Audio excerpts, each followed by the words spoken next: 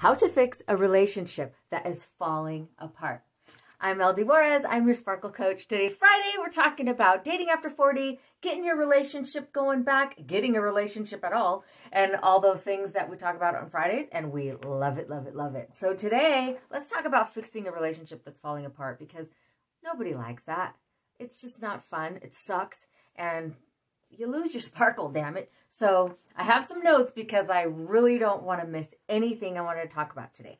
So you fell in love for a reason. You met this person and they got your butterflies all going, woo, you felt all fluttery. And it was like, wow, this person, I'm liking what they got going on, honey. Like, this is, yes, right?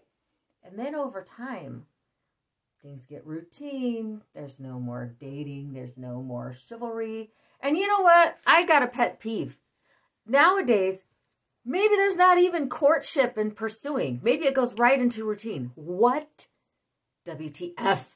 I don't like it. It is not good. Let's bring back pursuing and courtship. Please. Come on now. Let's make it a movement. Okay. So over time, after you get, if it gets stale and it gets all out of balance, really, then petty nags and disagreements and then blown out fights. Oh, I hate those. Don't you hate those? Stubbornness and pride get in the way. And then the worst thing, this is the worst. So many of us do it. I'm guilty of it and I'm working on it. People cannot read your mind, honey. You cannot read their mind. So if there's something going on, right? And you think, well, they should know. They should know because 15 years ago, I was a certain way and I liked a certain thing. Maybe you've evolved. We all evolve. Everyone evolves over time. And to make the relationship last, we've got to evolve together. So communicate. Maybe this is now something that bothers you that never bothered you before, right? I mean, cute little habits. Oh, that's so cute how he just leaves the garbage or whatever. And then later on, you're like, what the hell? He's not taking the garbage out. Or she's not doing this or whatever, right? Things that used to be cute aren't cute anymore. So we need to communicate. So there's that. We've got to stop being stubborn, stop trying to read minds and all that, and really get back to the beginning.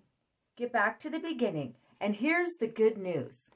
People say, if you love each other, you're going to get through this. If you love each other, everything's going to be fine. Don't worry about it. I disagree because love, you can love somebody and not be with them anymore.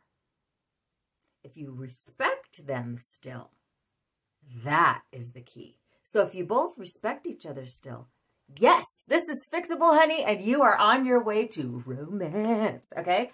So let's see. So the thing that we need is communication, and I know it sounds super cliche because everyone says that, oh, you need to communicate, blah, blah, blah. Who's doing it, really? I mean, not very many people, and not very many people are doing it properly. That's my opinion, but it's also my experience. So the way to do it is don't wait for the volcano to erupt. That's what a lot of people do. And they stuff it in and they stuff it in. And then eventually it's like, rah, one little thing happens. And then your partner's like, what? Blindsided. Like, why are you so mad about this lint ball on the couch? Like, I don't understand why you're so upset. So see, it just takes things out of perspective.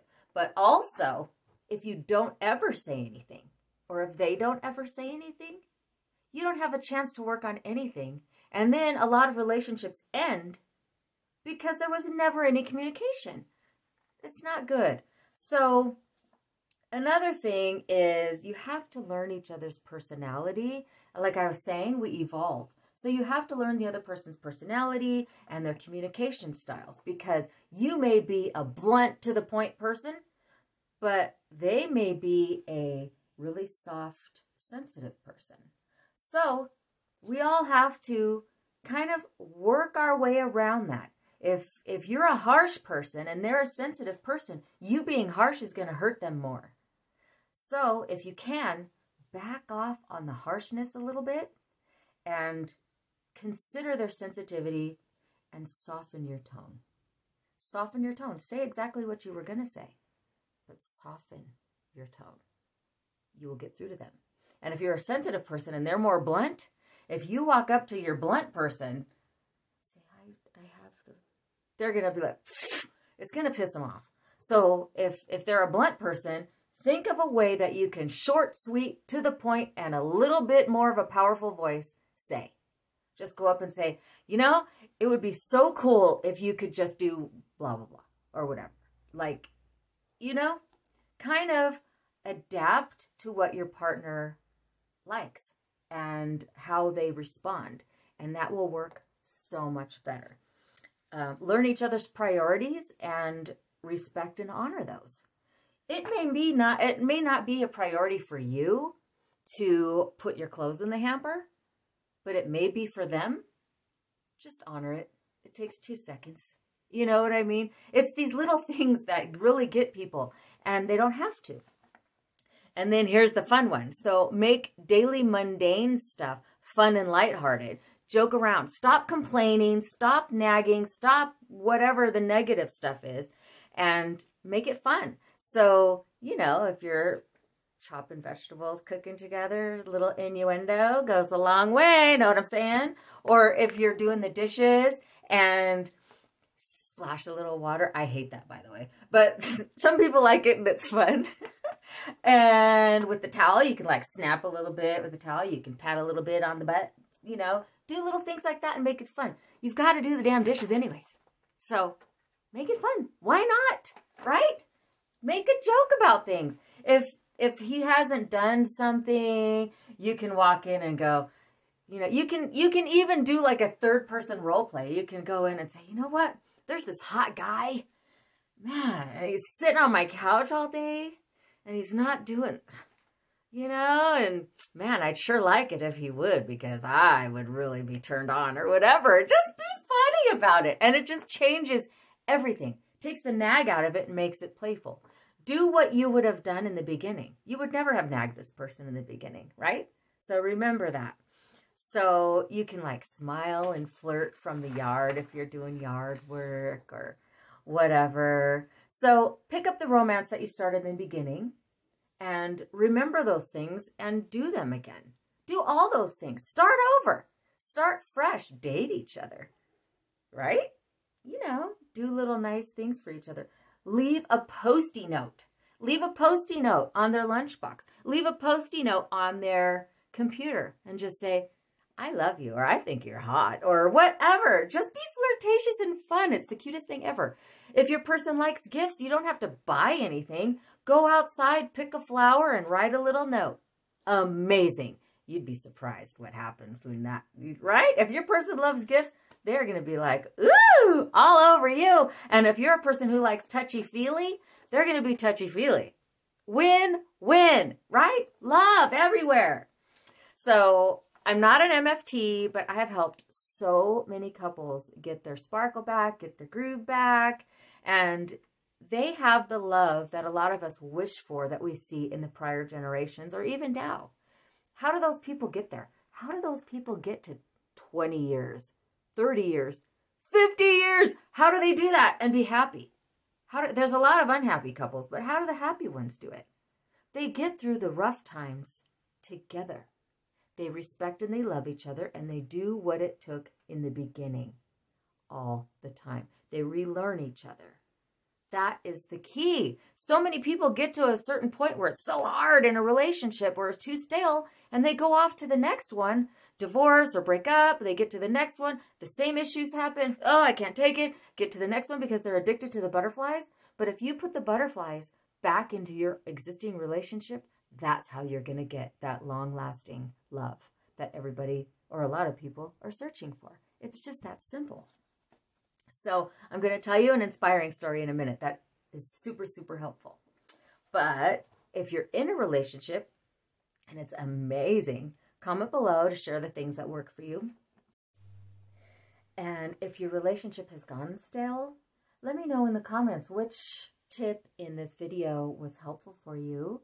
And if there's anything else that would be helpful. If you put that down in the comments, then other people will see those ideas as well. And we're all just helping each other get the love back, get the sparkle back in our life and our love. Okay, so here's the story that inspires me all the time. And I just want to share it with you because there's some extra tips here that weren't shared before. And this is from my great aunt, who was just amazing. And she and my uncle, great uncle, had the most amazing long-term relationship. Like, I think it was like 60 years or something. I have to ask. Anyway, so when I was engaged, I didn't get married, but when I was engaged, I asked her to be my matron of honor. And I asked her, what is the secret to a long-term successful relationship? And the thing she said, of course, was communication. But she also said, have a separate room in the house, not to sleep. You don't go to bed mad, she also said. But he had a den and she had a sewing room. And if things were crazy in the day, as long as it wasn't with themselves, if it was something they had going on together, an issue together, they weren't allowed to go into those rooms. They had to talk about it or pray about it together and work it out. But you know those days when you're having a bad freaking day and you're like, man, everything sucks and I just want everyone to just leave me be right now. So he would go into his den and shut the door, or she would go into her sewing room, shut the door. And that way the other person knew it wasn't them. Don't take it personal. They knew because they already set that rule. So then they work out what they need to work out. They calm down or whatever. Also, in the beginning of the relationship, before they even got together, before they even got married, they talked about so many things. And one of the things was she was an extreme social butterfly and an extrovert. He was a homebody introvert. And so she wanted to travel. She wanted to have fun with her friends. So they spoke about that and they had this agreement from the beginning that she was going to spend time with her friends. She was going to travel the world and enjoy and sightsee. And he was going to be home and enjoy the things he enjoyed. So guess what they would do? Whenever she would come home from a trip, he would pick her up from the airport, take her out for a nice dinner, and they would talk about what they did with love and laughter. No fighting, no jealousy, no bullshit, right? So I think that is just amazing. And I could go on and on, but this video is really long now. But I just wanted to share one more thing that was super cute. So well into their 70s and 80s, my sister's video of her wedding, you know how they film everybody? And it came to my aunt and my uncle. And she's there all sweet and she's introducing herself. And she's like, and this is mine.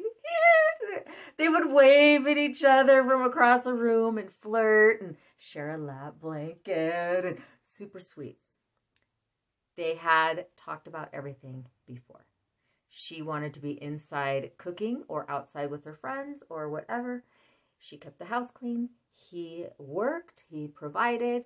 He did things outside. He took care of the yard, all those things. And so they worked it out. No fighting. They talked about finances. They talked about everything prior. So hopefully this was inspirational and helpful for you. And everyone deserves to have the love in life that they want. We all deserve to sparkle. Please hit like and subscribe. Share if this video was helpful. And I want to hear from you. Comment below and let me know what works for you, what you enjoyed in this video. And I'll see you on the next one. Bye for now.